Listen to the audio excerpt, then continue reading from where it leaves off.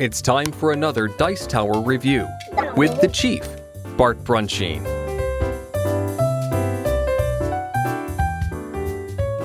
It's the Chief from the Dice Tower, and you've seen that I'm going to be talking about Love Letter.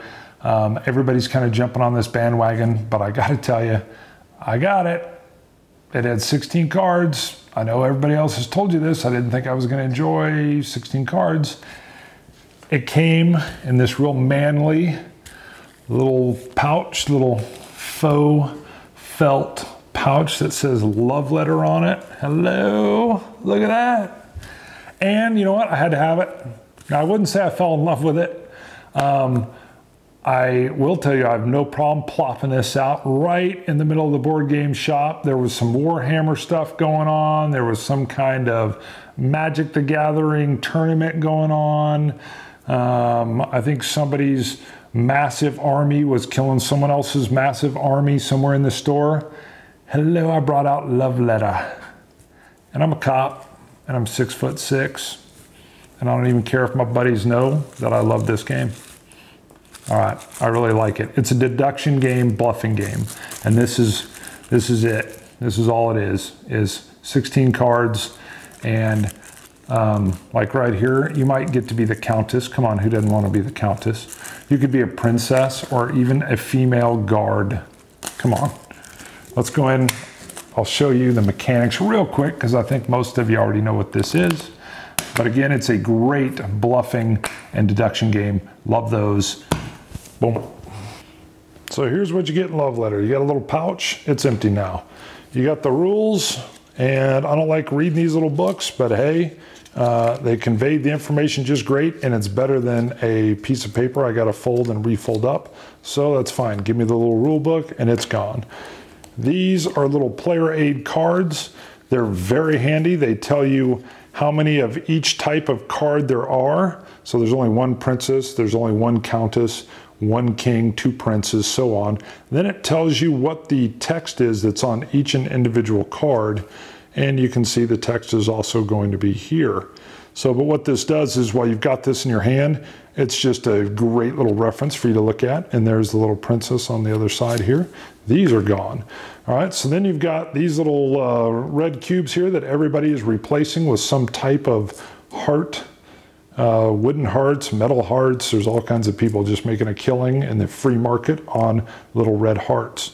That's what these are. If you successfully win a round, you have thematically gotten your letter to the princess in a attempt to court her or to make her feel better about her mother being arrested, the queen, and you will get one of these.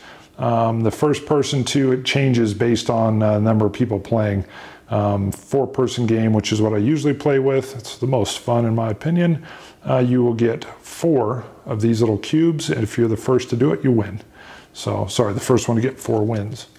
So here's the cards, and again, you're just trying to, the theme of the game is to either knock everybody else out, get them removed from that round, and then you'll win automatically. Or if you go all the way down and exhaust the deck completely, then you just base it on whoever has the highest numbered card.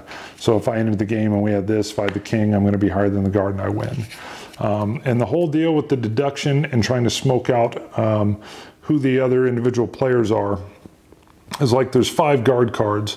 And if you name, you can name a non-guard card, so you're not going to name a card, but you pick another player that's sitting at the table and simply say, you know, Jim, I think you have the prince. And if he has the king, he doesn't have to show me or anything. He just says, nope, don't have the prince, and we move on. Had he had the king, I've found him out. He was trying to sneak the letter through. He'll be out for the round, won't be able to win. And they all have different kinds of things, like the king allows you to trade hands with another player of your choice.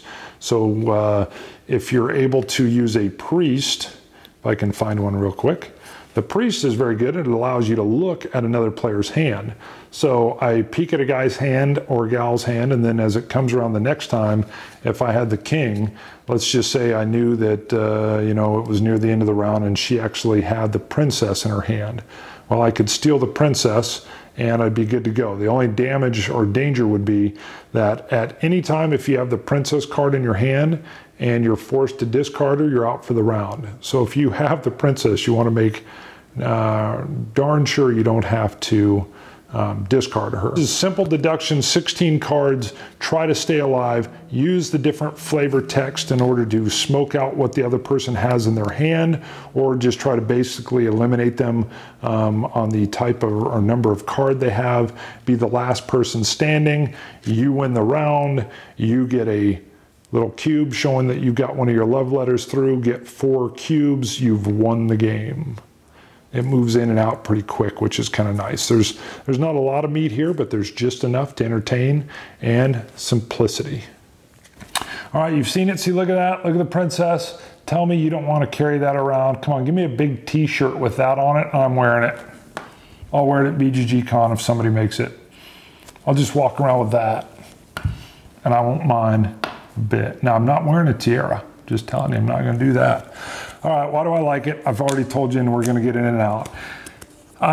Bluffing game with 16 cards. The text on there makes everything real tricky.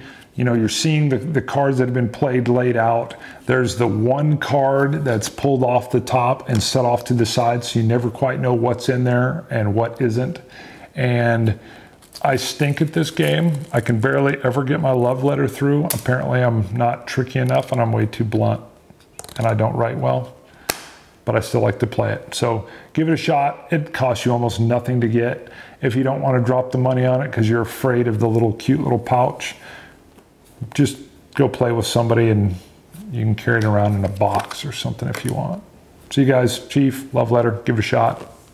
Thanks so much for watching the Dice Tower videos. Find more great videos and reviews, as well as our top-rated audio podcast at Dicetower.com. You can also find other great shows at Dicetowernetwork.com. I'm Eric Summerer, and you've been watching The Dice Tower. The Dice Tower is sponsored by Cool Stuff Inc., where you can find great games for great prices. Cool stuff in stock. Check them out at CoolStuffInc.com.